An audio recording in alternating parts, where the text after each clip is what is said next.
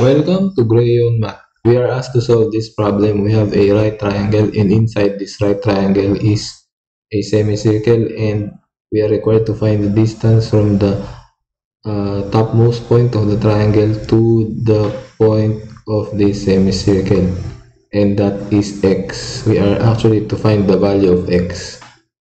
Okay, so first thing that we have to do is we need to draw a line from the center of this semicircle, and we draw a straight line to the left,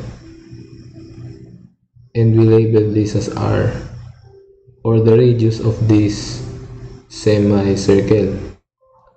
And since this distance is 3, and this, if we draw a line that is vertical from the center of this semicircle, then this will be a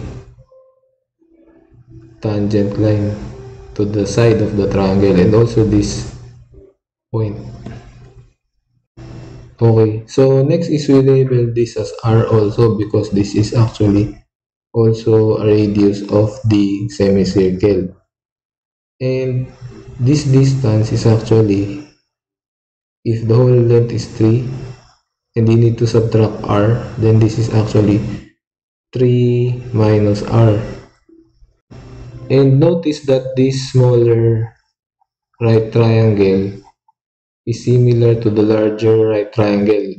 So we have actually, if we use ratio and proportion, we have 3 minus r over r is equal to 3 over 4.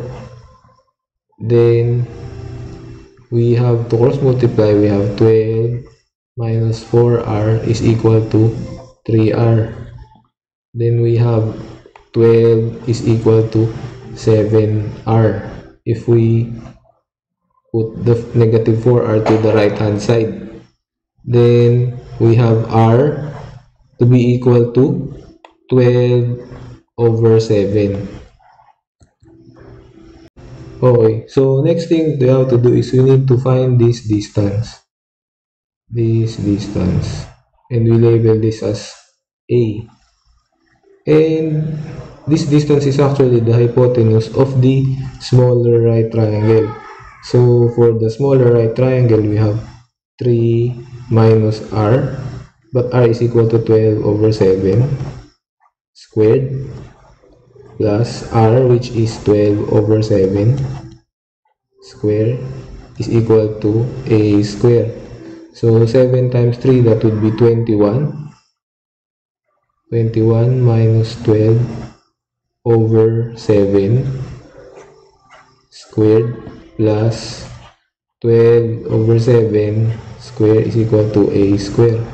Then we have, this will become 9. So this becomes 81 over 49 plus 12 square is equal to 144 over 49 is equal to a square. Then this numerator have a total of 225. So a square is equal to 225 all over 49. And if you take the square root of both sides, you have 15 over 7 for the value of a. Okay, so now for the final step is we see that x is actually the difference of the distance of this hypotenuse a. Then you need to deduct the radius, which is r. So x is simply equal to 15 over 7 minus 12 over 7, and that would be x is equal to 3 over 7 units. And thank you for watching until the end of the video. Please like the video if you like our solution, and don't forget to subscribe to the channel and hit the bell icon so you will be updated for more math videos like this. Thank you. Bye.